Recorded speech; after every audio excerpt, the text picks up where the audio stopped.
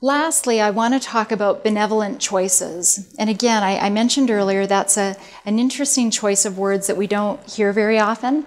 But to me, a benevolent choice is using all of our values, using our integrity, and combining that together to make choices in our everyday life, in our relationships, in our media choices, in our internet use, that lines up. It all lines up.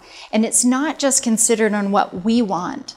When we are making benevolent choices, we see the world with a wider lens, and we take into account what kind of effect does this have on my dating partner, my husband, my children, my office, my home.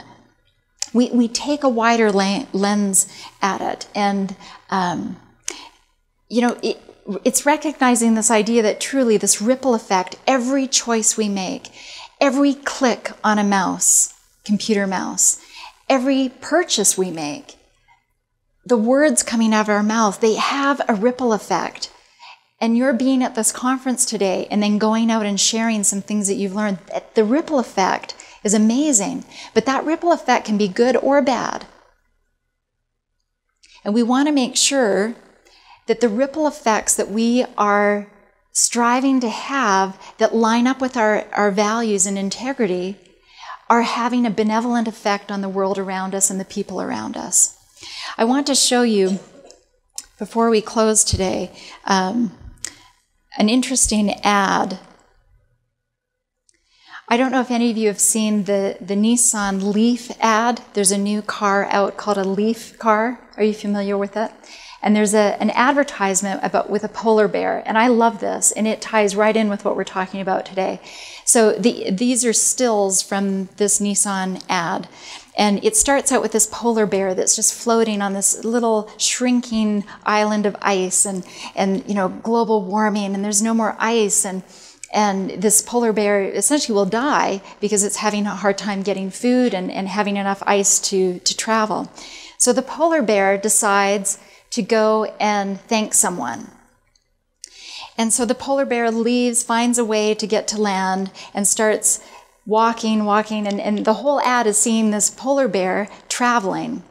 And he finally gets to the city, and he's going through the city on the streets, and he eventually finds the owner of a Nissan Leaf car and hugs this car owner.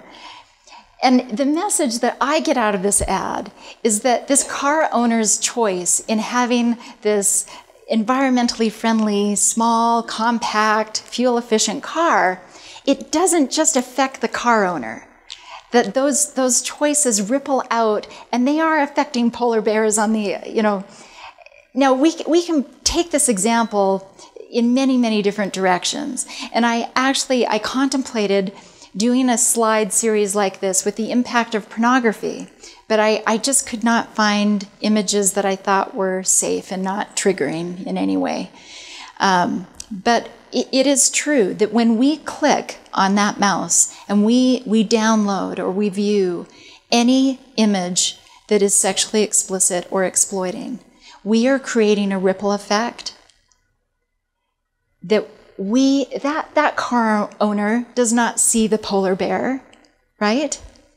He's living comfortably in the city, going about his own business, thinking, hey, look at my new snazzy car. Aren't I great? I love it.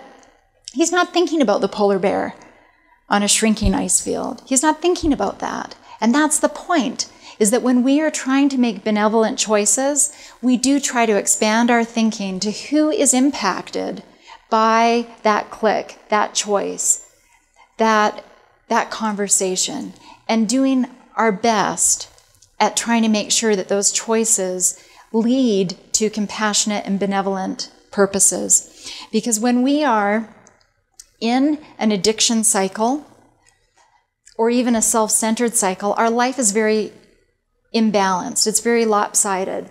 And someone who's in an addiction mode, there's that narcissistic sense of self. It's overwhelming. Their choices focus on the self.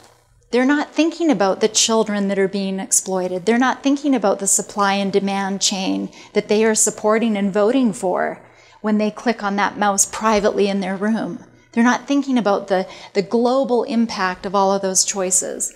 Whereas when our life is more in a benevolent, balanced place, if you can see that center spot that overlaps ourself, others, the world, God, or a higher power, if you're in a 12-step group and that is a value to you, that benevolent place right in the middle where we take into account more than just ourselves when we are living, when we are dating.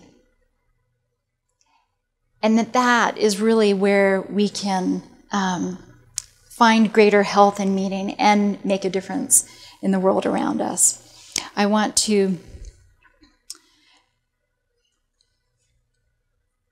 right before we finish, ask some self-reflective questions related to benevolence, and then we will wrap up.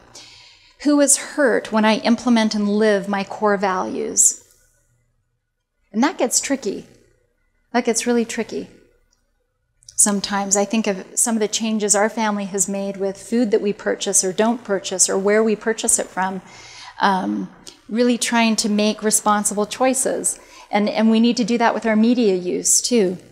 Who benefits when I implement and live my core values? Who is hurt when I step out of my values?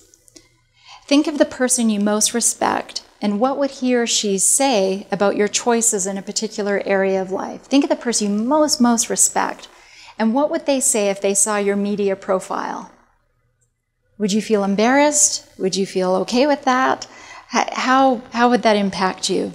And who is on your board, your personal board of advisors? I know in my mind when I'm really stuck with a big problem or something I'm trying to figure out, I will mentally envision there's 4 or 5 people I respect more than anyone. And I will mentally envision a board meeting with them. And I go around the room and really ponder seriously what each of those people would say to me. And so who is on your spiritual or mental board of directors when you are wrestling with decisions? Finally, these are key resources that I think are specific to singles that I really support. The Essay Lifeline handout, that contains all the tables that we showed today. Fight the New Drug, who is well represented at the conference today. And boy, they are just doing amazing work for college students and young adults all over the country. They have my full support. The Love and Fidelity Network, some of you may not be familiar with them. I don't think they have come to Utah yet for a conference, but they're based out of Princeton University and focus strictly on college students and promoting values of virtue and clean media. And then also, several years ago, when I spoke about singles here at this conference, the Deseret News and Church News did an article called Distorting Relationships, and that you can still access that for free online. That was published December 1st, 2007. And the link is there. So those are resources that I hope can help. In closing, I just want to issue an invitation again that all of us, each one of us, that we strive to live a life of awareness, that we strive to live a life of clarity around our values, of integrity, and of benevolence.